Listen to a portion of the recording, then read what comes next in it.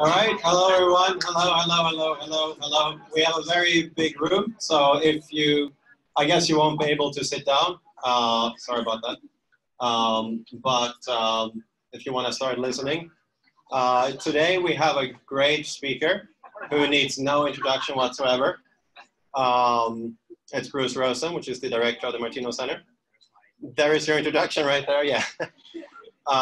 And I should also say that we are recording this talk, so if you're standing behind that huge pillar, for instance, and can't see anything, it will be on the Martino's webpage and on YouTube.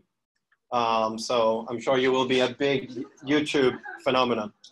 All right, so without further ado, Bruce Rosen. Okay. Yay, wow, thanks. Okay, so thanks for the nice introduction. Thank you all for showing up.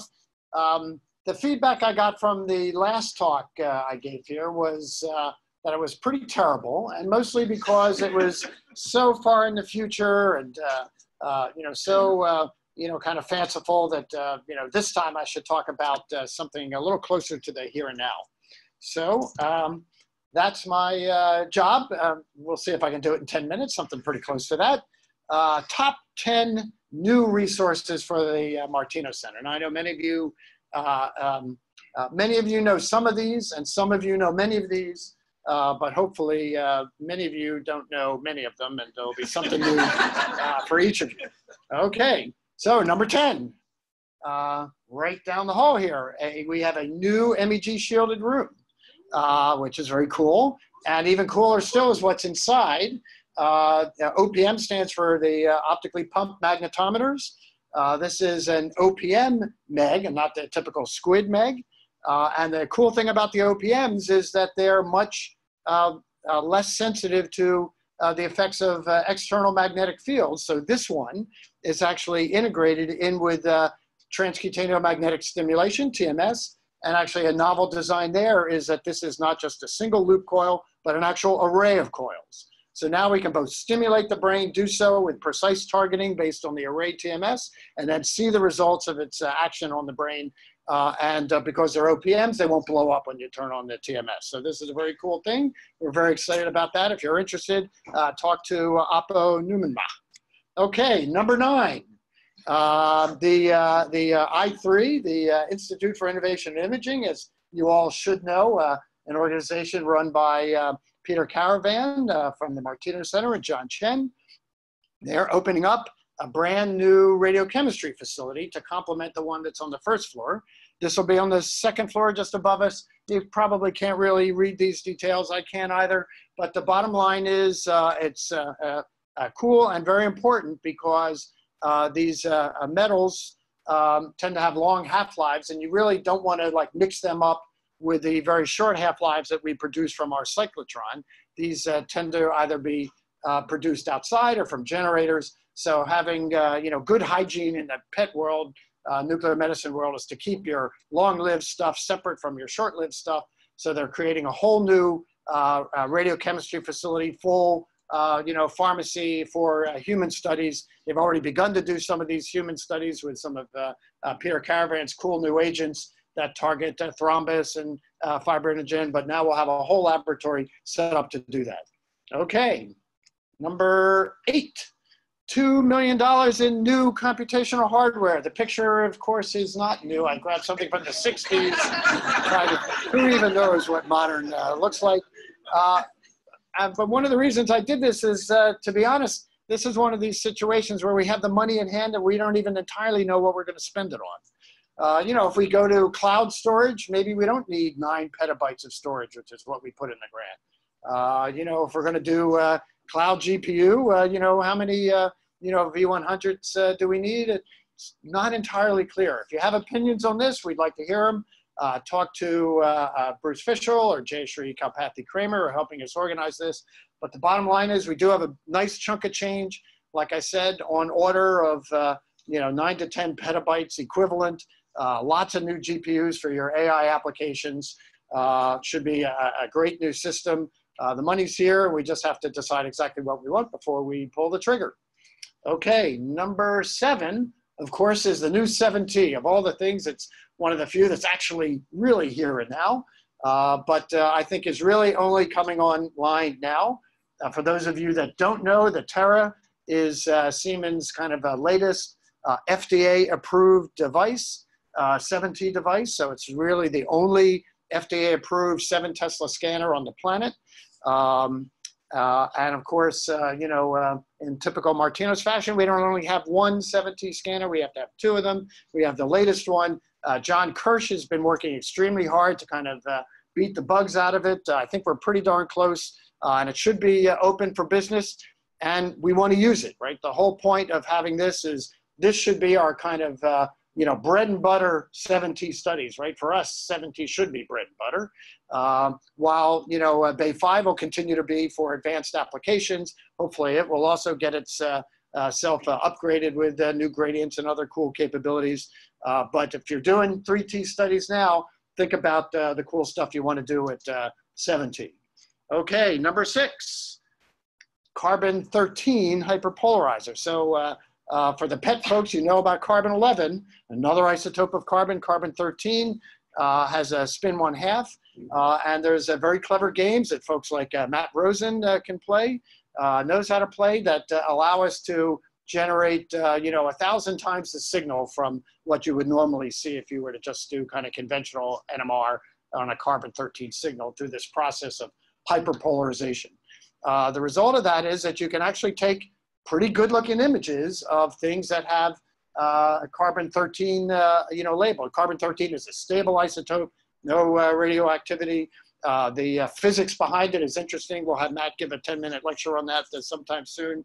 The real person to thank for this is Yi-Fen, who wrote the Shared Instrument Grant for this, who has experience using a C13 hyperpolarizer when she was out in California.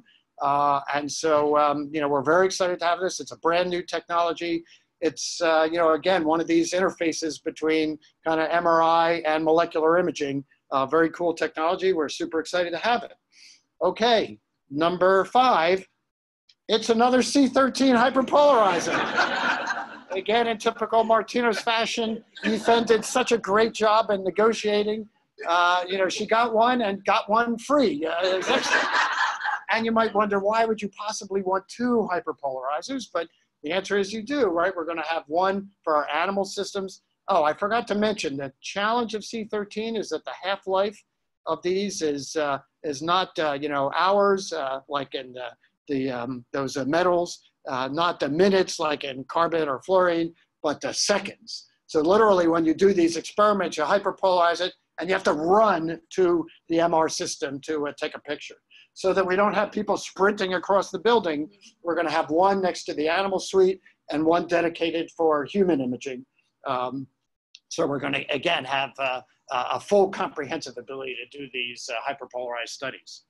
Okay, number 4, our own holodeck, right? The data visualization room. That's going to live on the 10th floor. You might actually, if you live up there or you pass up there, you might see that there's a room that says data visualization in it. Right now it's kind of empty, but again, through that same grant that Bruce Fischel and colleagues wrote to get us the computer equipment, we slipped in my fancy, which was, some very cool data visualization space. And, at this point, they've actually decided on the equipment that's going to live in there. It's going to have kind of 3 main components. One is going to be just a big a panel array of what do we call it, the video wall. So I think it's 4 by 4 4K screens. So many bytes there for your very dense data sets, for your pathology data sets where the images are enormously large. If we want to scroll from EM scales up to MR scales, we'll have the wall to be able to visualize it. There is this so-called kind of data cave or projection area, which is a virtual reality space that we'll be able to create. And then we'll also have some of the new Microsoft HoloLens 2.0 systems for augmented reality things. So to be honest, I had this idea that we should build this thing, but it's a little bit, we're gonna, if you build it, they will come. I don't entirely know what we're going to use this for, but I'm hoping somewhere out of the 200 people listening, that some people have a cool idea for how they would want to use and play with their, and interact with their data in lots of cool ways. We have Noam Peled and Rupang Wang, who are expert data visualization software engineers, who are going to be helping us. Jess Gerber is helping us kind of organize this. And so think about how you're going to want to use it, and then talk to Jess and let's use it.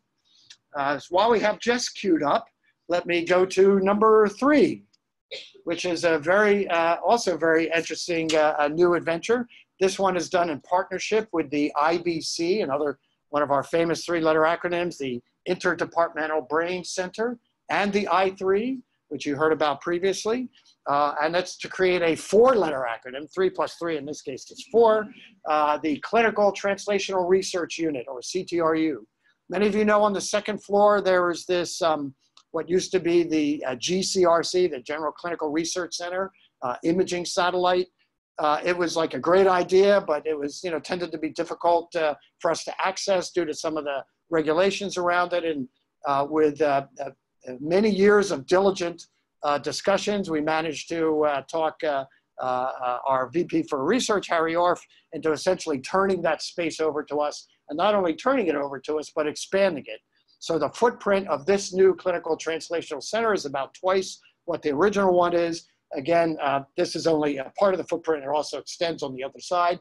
But you see this very extensive list of support facilities for clinical translational research. And because of the connections to the IBC and the I3, essentially any human investigative study that uses our resources, is eligible to use these. Jess is the person to wave. If people don't know Jess, wave. There she is. She's the person to talk to. It's going to be about the next year as it's being built out. But before then, she's going to be setting up what this core facility will look like. This is kind of a partial list of the kind of things that are going to be on there.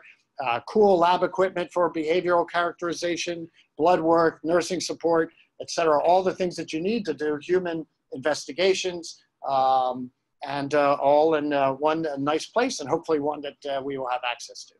So now I've kind of given you, some of the things that are happening in the Martino Center. You'll see some of them, of course, are already here. Some will be arriving over the next, several months. Be excited about that. But I, of course, saved the best 2 for last. So number 2 in our list of new resources, the high-end coffee maker. And there's a commitment. Bruce Fischel has promised that he will personally pull, an espresso for everybody that walks up to him. Make sure you tell him that I told you that. Since I don't see him here, we can get away with this. So we've been talking about this for a long time. I think they have finally pinned down the coffee maker that they're going to put up on the 10th floor. We're very excited about that, and I'm waiting for this scene to be true. I think I get the first cup, though. Okay, and the number one top resource in the Martino Center, the return of Carol. Yay! Many of you who are here from overseas have benefited from Carol's diligent work over many, many years at the center. Carol, as you may know, retired not long ago, but with the departure of Alex for another position, we've brought her back. So she's yet another, which just goes to prove that you can try to escape the Martino Center, but there really is no escape. Okay, so close to my time limit. Thank you all very much.